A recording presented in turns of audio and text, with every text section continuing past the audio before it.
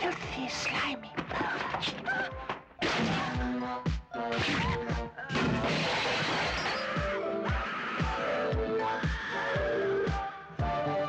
I've read all your books, Mr. Neal.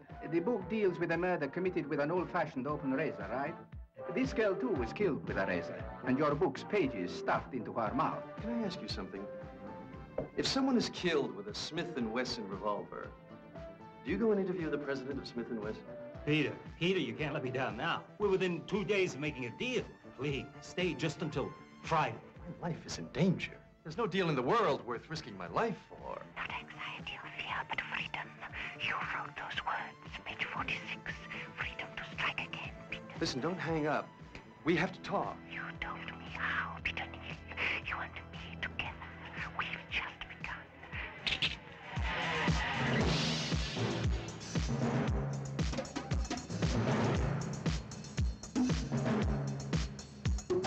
Jesus.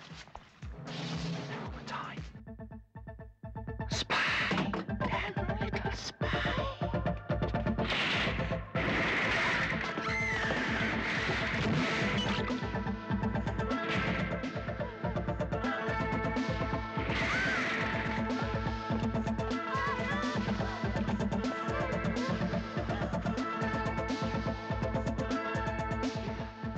Peter?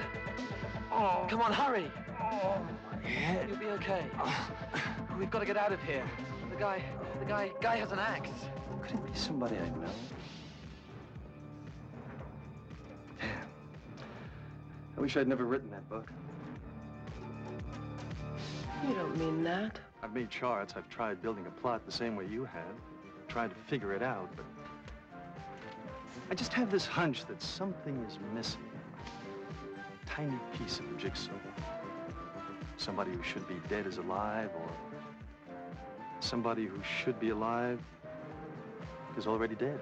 Explain that. You know, there's a sentence in a Conan Doyle book. When you have eliminated the impossible, whatever remains, however improbable, must be the truth.